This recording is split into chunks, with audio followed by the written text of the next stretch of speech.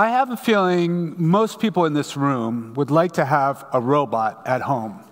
It'd be nice to be able to do the chores and take care of things. Where are these robots? What's taking so long?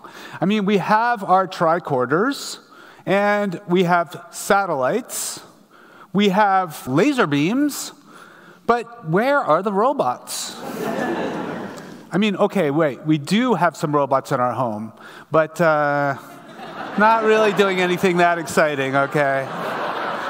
Now, I've been doing research at UC Berkeley for 30 years with my students on robots, and in the next 10 minutes, I'm going to try to explain the gap between fiction and reality. Now, we've seen images like this, right? These are real robots. They're pretty amazing. But those of us who work in the field, well, the reality is more like this. That's 99 out of 100 times, that's what happens. And in the field, there's something that explains this that we call Moravec's paradox. And that is what's easy for robots, like being able to pick up a large object, large heavy object, is hard for humans. But what's easy for humans, like being able to pick up some blocks and stack them, well, it turns out that is very hard for robots. And this is a persistent problem. So the ability to grasp arbitrary objects is a grand challenge for my field. Now, by the way, I was a very klutzy kid. I would drop things. Anytime someone would throw me a ball, I would drop it. I was the last kid to get picked on a basketball team. I'm still pretty klutzy, actually, but I have spent my entire career studying how to make robots less clumsy. Now, let's start with the hardware. So, the hands. Now, this is a robot hand, a particular type of hand. It's a lot like our hand, and it has a lot of motors, a lot of tendons and cables, as you can see. So it's unfortunately not very reliable. It's also very heavy and very expensive. So I'm in favor of very simple hands, like this. So this has just 2 fingers. It's known as a parallel jaw gripper. So it's very simple, it's lightweight, and reliable, and it's very inexpensive. And if you're doubting that simple hands can be effective, look at this video where you can see that 2 very simple grippers, these are being operated, by the way, by humans who are controlling the grippers like a puppet, but very simple grippers are capable of doing very complex things. Now, actually in industry, there's even a simpler robot gripper, and that's the suction cup. And that only makes a single point of contact. So again, simplicity is very helpful in our field. Now, let's talk about the software. And this is where it gets really, really difficult because of a fundamental issue, which is uncertainty. There's uncertainty in the control, there's uncertainty in the perception, and there's uncertainty in the physics. Now, what do I mean by the control? Well, if you look at a robot's gripper, trying to do something, there's a lot of uncertainty in the cables and the mechanisms that cause very small errors, and these can accumulate and make it very difficult to manipulate things. Now, in terms of the sensors, yes, robots have very high-resolution cameras, just like we do. And that allows them to take images of scenes in traffic or in a retirement center or in a warehouse or in an operating room. But these don't give you the 3-dimensional structure of what's going on.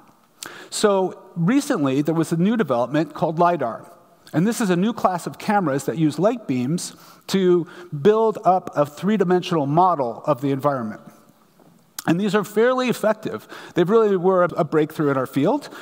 But they're not perfect. So if the objects have anything that's shiny or transparent, well, then the light acts in unpredictable ways and ends up with noise and holes in the images. So these aren't really the silver bullet.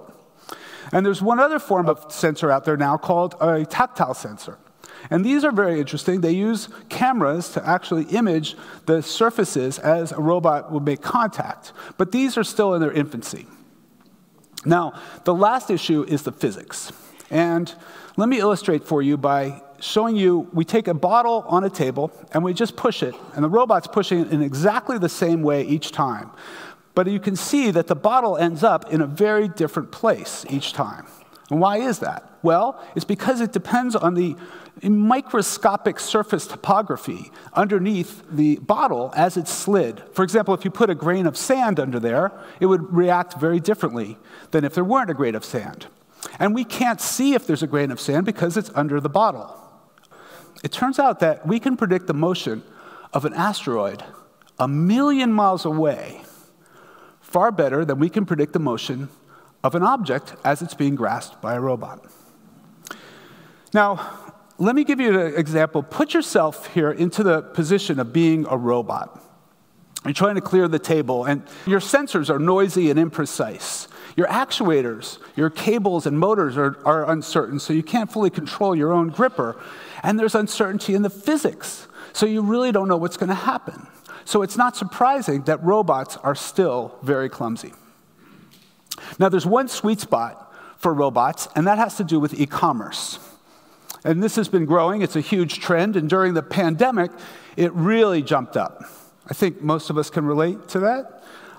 We started ordering things like never before. And this trend is continuing. And the challenge is to meet the demand.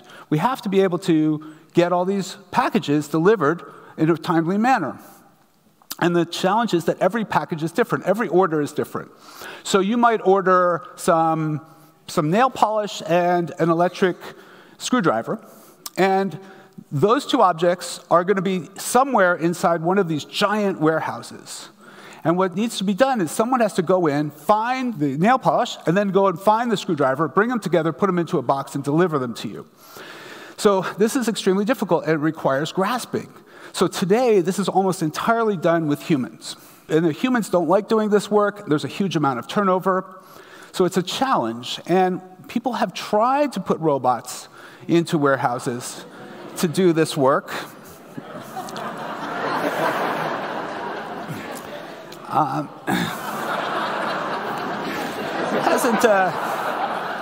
Hasn't turned out all that well.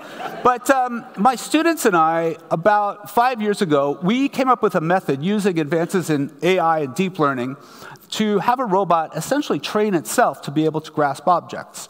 And the idea was that the robot would do this in simulation. It was almost as if the robot were dreaming about how to grasp things and learning how to grasp them reliably. And here's the result. This is a system called DexNet that is able to reliably pick up objects that we put into these bins in front of the robot. These are objects it's never been trained on. And it's able to pick these objects up and reliably clear these bins over and over again. So we were very excited about this result, and the students and I went out to form a company. And we now have a company called Ambi Robotics. And what we do is make machines that use the algorithms, the software we developed at Berkeley, to pick up packages. And this is for e-commerce. The packages arrive in large bins, all different shapes and sizes, and they have to be picked up, scanned, and then put into smaller bins depending on their zip code. We now have 80 of these machines operating across the United States, sorting over 1 million packages a week. Now, that's some progress, but it's not exactly the home robot that we've all been waiting for. So I want to give you a little bit of an idea of some of the new research that we're doing to try to be able to have robots more capable in homes. And one particular challenge is being able to manipulate deformable objects, like strings in one dimension, two-dimensional sheets, and 3 dimensions like fruits and vegetables. So we've been working on a project to untangle knots. And what we do is we take a cable, and we put that in front of the robot. It has to use a camera to look down, analyze the cable, figure out where to grasp it and how to pull it apart to be able to untangle it. And this is a very hard problem because the cable is much longer than the reach of the robot. So it has to go through and manipulate, manage the slack as it's working. And I would say this is doing pretty well. It's gotten up to about 80% success when we give it a tangled cable at being able to untangle it. The other one is something I think we also all are waiting for. Robot to fold the laundry. Now, roboticists have actually been looking at this for a long time, and there was some research that has been done on this, but the problem is that it's very, very slow. So this was about 3 to 6 folds per hour, okay? So we decided to revisit this problem and try to have a robot work very fast. So one of the things we did was try to think about a two-armed robot that could fling the fabric the way we do when we're folding. And then we also used friction, in this case, to drag the fabric to smooth out some wrinkles. And then we borrowed a trick which is known as the 2-second fold. You might have heard of this. It's amazing because the robot is doing exactly the same thing, and then it's a little bit longer, but that's real time. It's not sped up. So we're making some progress there. And the last example is bagging. So you all encounter this all the time. You go to a corner store, and you have to put something in a bag. Now, it's easy, again, for humans, but it's actually very, very tricky for robots. Because for humans, you know how to take the bag and how to manipulate it. But robots, the bag can arrive in many different configurations. It's very hard to tell what's going on and for the robot to figure out how to open up that bag.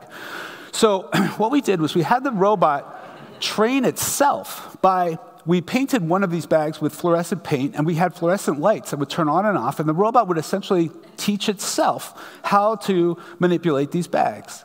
And so we've gotten it now up to the point where we're able to solve this problem about half the time. So it works, but I'm saying we're still not quite there yet. So I want to come back to more of X paradox. What's easy for robots is hard for humans, and what's easy for us is still hard for robots. We have incredible capabilities. We're very good at manipulation. But robots still are not. I want to say, I understand. It's been 60 years, and we're still waiting for the robots that the Jetsons had. Why is this difficult? We need robots because we want them to be able to do tasks that we can't do or we don't really want to do. But I want you to keep in mind that these robots, they're coming. Just be patient, because we want the robots, but robots also need us to do the many things that robots still can't do. Thank you.